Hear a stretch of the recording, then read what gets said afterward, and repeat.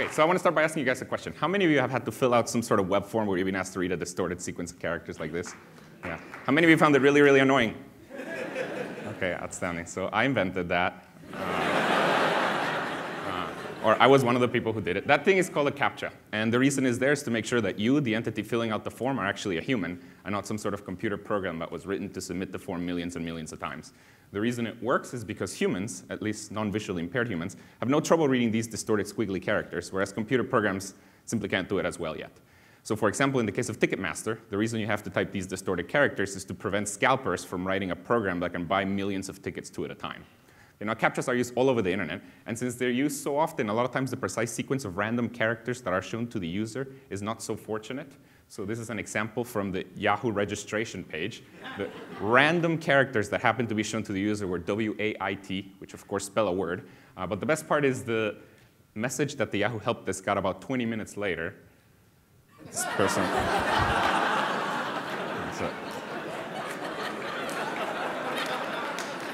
This person thought they needed to wait. This, of course, is not as bad as this poor person who... OK, now, this CAPTCHA project is something that we did here at Carnegie Mellon over 10 years ago, and it's been used everywhere. Let me now tell you about a project that we did a few years later, which is sort of the next evolution of CAPTCHAs, which is a project that we call reCAPTCHA, which is something that we started here at Carnegie Mellon. Then we turned it into a startup company. And then about a year and a half ago, Google actually acquired this company. So let me tell you what this project started. OK, so this project started from the following realization. It turns out that approximately 200 million CAPTCHAs are typed every day by people around the world. Okay?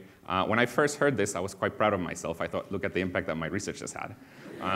But then I started feeling bad. See, here's the thing. Each time you type a CAPTCHA, essentially, you waste 10 seconds of your time. And if you because it takes about 10 seconds to do a CAPTCHA, and if you multiply that by 200 million, you get that humanity as a whole is wasting about 500,000 hours every day typing these annoying CAPTCHAs. So then I started feeling bad.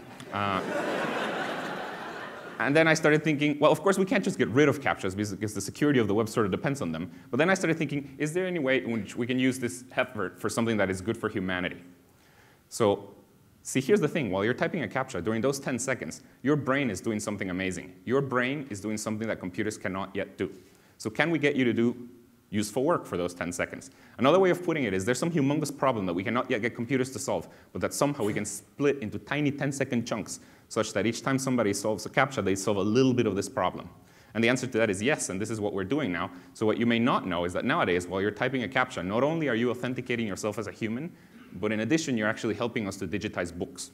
Okay, so let me explain how this works. So there's a lot of projects out there trying to digitize books. Google has one, the Internet Archive has one, Amazon now with the Kindle is trying to digitize books. Basically, the way this works is you start with an old book, like a physical thing. You've seen those things, right? Like a book? Okay. So you start with a book, and then you scan it.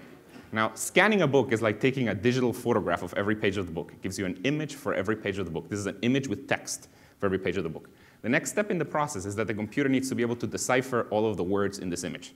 That's done using a technology called OCR, for optical character recognition, which takes a picture of text and tries to figure out what the text is in there. Now, the problem is that OCR is not perfect, especially for older books where the ink has faded and the pages have turned yellow. OCR cannot recognize a lot of the words. For example, for things that were written more than 50 years ago, the computer cannot recognize about 30% of the words. So what we're doing now is we're taking all of the words that the computer cannot recognize, and we're getting people to read them for us while they're typing a CAPTCHA on the internet. Okay, so next time you type a CAPTCHA, these words that you're typing are actually words that are coming from books that are being digitized that the computer couldn't recognize. And now, the reason we have two words nowadays instead of one is because you see one of the words is a word that the system just got out of a book. It didn't know what it was, and it's going to present it to you. But since it doesn't know the answer for it, it cannot grade it for you. So what we do is we give you another word, one for which the system does know the answer. Okay, we don't tell you which one's which, and we say, please type both. And if you type the correct word for the one for which the system already knows the answer, it assumes you're human. And it also gets some confidence that you typed the other word correctly. And if we repeat this process to like 10 different people, and all of them agree on what the new word is, then we get one more word digitized accurately. So this is how the system works. And basically, since we released it about 3 or 4 years ago, a lot of websites have started switching from the old CAPTCHA, where people wasted the time, to the new CAPTCHA, where people are helping to digitize books. So for example, Ticketmaster, so every time you buy tickets on Ticketmaster, you help to digitize a book. Facebook, every time you add a friend or poke somebody, you help to digitize a book.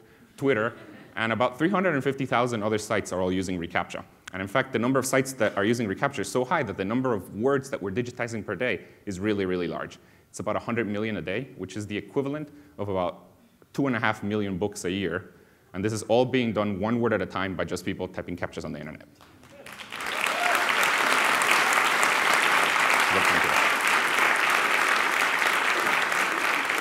Okay, now, of course, since we're doing so many words per day, funny things can happen. And this is especially true because, see, now we're giving people two randomly chosen English words next to each other.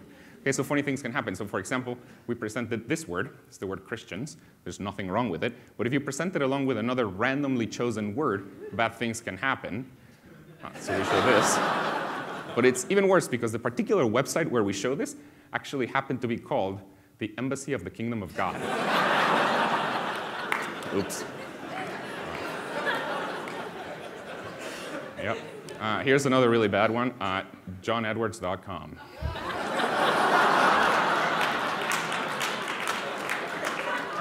Okay, so we keep on insulting people left and right every day. Now, of course, we're not just insulting people. See, here's the thing. Since we're presenting two randomly chosen words, just interesting things can happen. So this has given rise to a really big internet meme that tens of thousands of people have participated in, which is called CAPTCHA art. I'm sure some of you have heard about it. Here's how it works. Okay? Imagine you're using the internet and you see a CAPTCHA that you think is somewhat peculiar, like this CAPTCHA. Then what you're supposed to do is you take a screenshot of it. Then, of course, you fill out the CAPTCHA because you help us digitize a book. But then, first you take a screenshot, and then you draw something that is related to it. That's how it works. There are tens of thousands of these. Some of them are very cute. Some of them are funnier.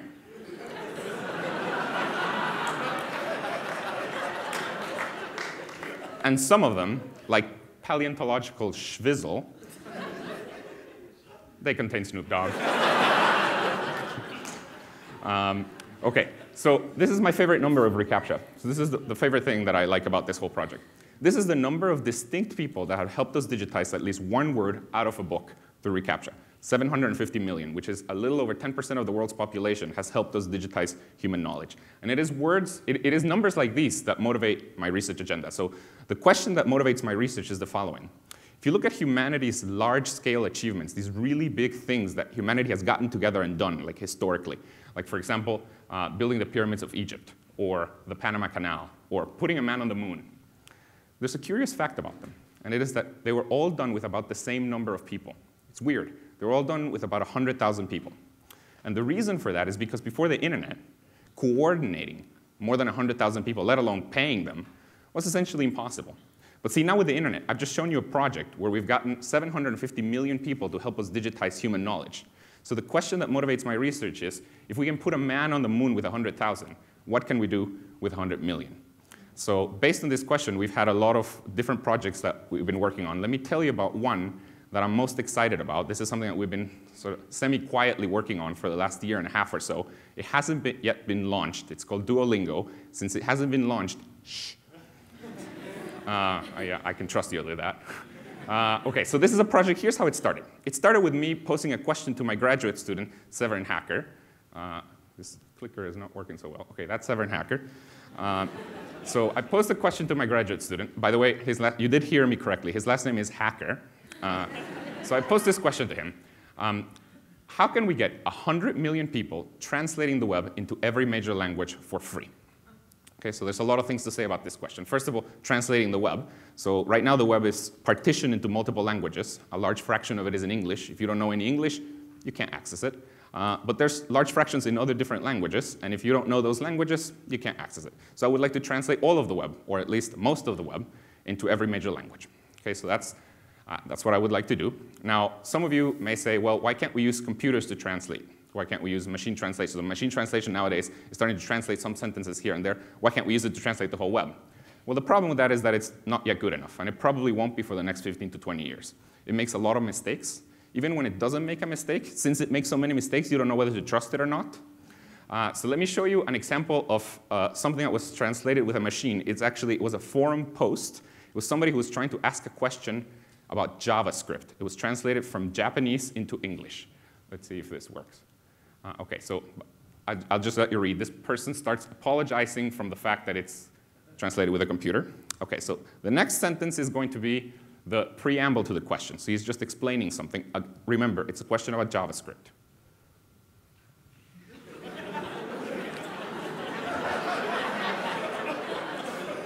Okay.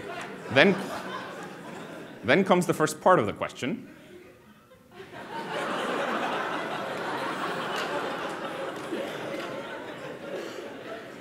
Then comes my favorite part of the question.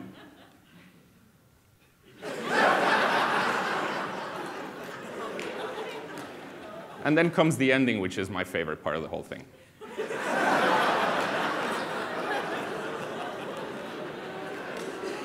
Okay, so computer translation, not yet good enough. Okay, so back to the question. So we need people to translate the whole web. Okay, so now the next question you may have is, well, why can't we just pay people to do this? We could pay professional language translators to translate the whole web. We could do that. Unfortunately, it would be extremely expensive. For example, translating a tiny, tiny fraction of the whole web, Wikipedia, into one other language, Spanish.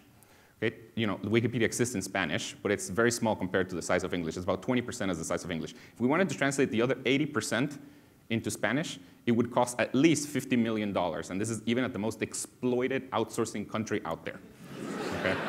So it'd be very expensive. So what we want to do is we want to get 100 million people translate the web into every major language for free.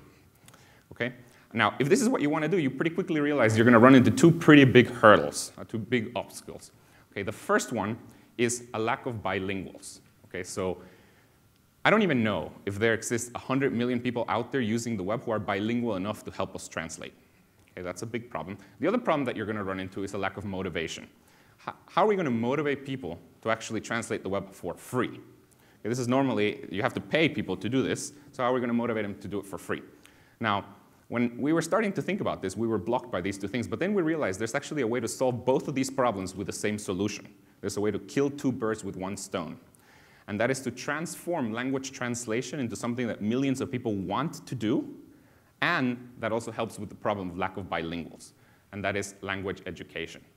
Okay, so it turns out that today there are over 1.2 billion people learning a foreign language.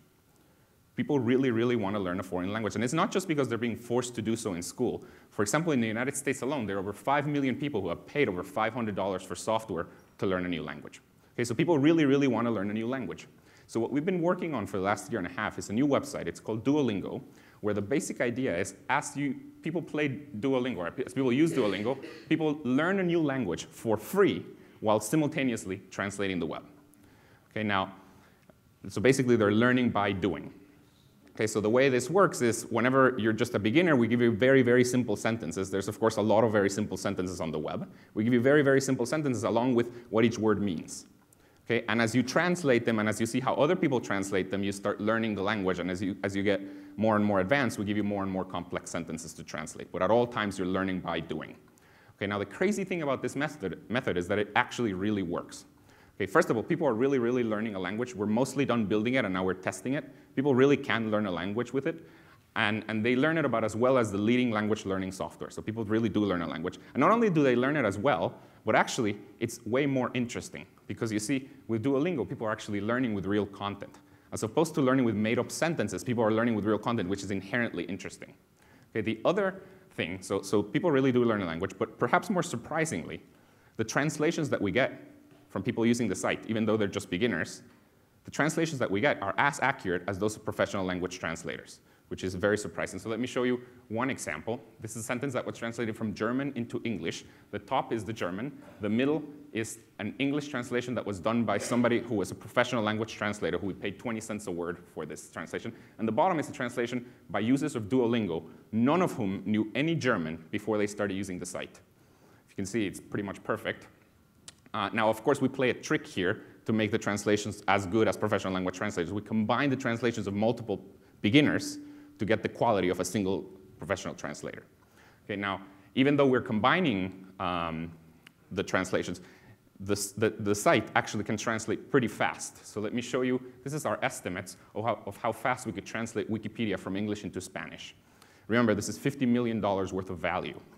Okay, so if we wanted to translate Wikipedia into Spanish, we could do it in 5 weeks with 100,000 active users. and we could do it in about 80 hours with 1 million active users. Since all of the projects that my group has worked on so far have gotten millions of users, we're hopeful that we'll be able to translate extremely fast with this project. Now, the thing that I'm most excited about with Duolingo is that I think this provides a fair business model for language education. So here's the thing. The current business model for language education is the student pays. And in particular, the student pays Rosetta Stone $500. That's the current business model. The problem with this business model is that 95% of the world's population doesn't have $500. So it's extremely unfair towards the poor. Okay, this is totally biased towards the rich. Now, see, in Duolingo, because while you learn, you're actually creating value. You are translating stuff, which, for example, we could charge somebody for translations. So this is how we could monetize this. Since people are creating value while they're learning, they don't have to pay with their money, they pay with their time. But the magical thing here is that they're paying with their time, but that is time that would have had to be spent anyways learning the language. Okay, so the nice thing about Duolingo is I think it provides a fair business model, one that doesn't discriminate against poor people. So here's the site. Thank you.